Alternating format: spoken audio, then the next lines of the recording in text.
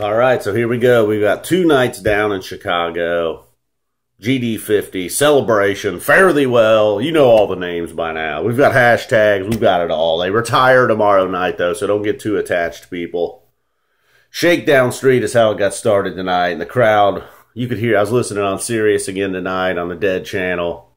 The crowd noise coming through the radio. The place must have been, are they measuring the Richter scale in Chicago? That might have been technically an earthquake. Liberty had to give the nod of the hat to 4th of July, obviously. That was actually one of the highlights of the first set for me. See, then we got Standing on the Moon, sung by Trey. Then a nice little run here of fan favorites. Me and My Uncle, Tennessee Jed, Cumberland Blues, Little Red Rooster, Friend of the Devil. And then they closed the first set with Deal. Started strong with Shakedown and Liberty with some jamming. End strong with Deal with some jamming. I'm thinking, all right, here we go. Another big night. Even got Jeff Clementi involved early on with some jams. Hornsby still on the back burner for now. But Bruce getting involved in the second set, and that's where we're going to head right now. Let's see here. Got some, okay, along with all the fan favorites in the first set, they went completely the other way in the second set. Well, I shouldn't say these aren't fan favorites. They were just a little more obscure, I guess. Birdsong, Golden Road, Jer, Lost Sailor. I guess I didn't say it. I'm not webcasting. They said Mickey had on the Lost Sailor hat. I don't know if it's a Lost Sailor hat, but it's a sailor cap. Saint Circumstance, and then West LA Fadeaway. There he is. There's Bruce Hornsby. All right. Getting Bruce involved on the vocals anyhow. Foolish Heart.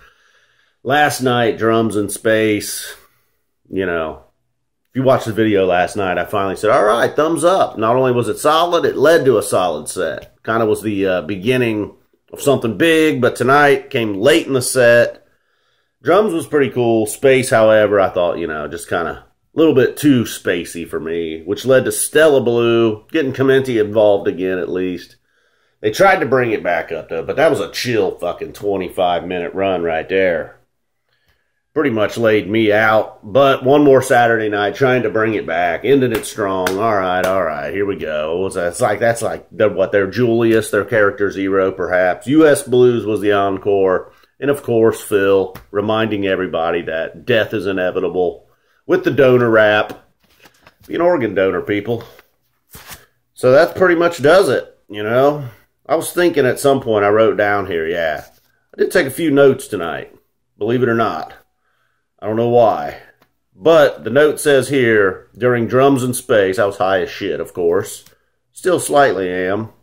But I'm just sitting there thinking, man, these 2 dudes, there's only 2 of them playing in a fucking football stadium full of fans. And there's just 2 of them, and it's like, it's not a little club. It's a fucking football stadium full. Just 2 dudes. I mean, did they ever just look around like, Jesus fucking Christ, man. You know, 50 years ago, we're just playing for what? You know, I don't know how small it was when they started.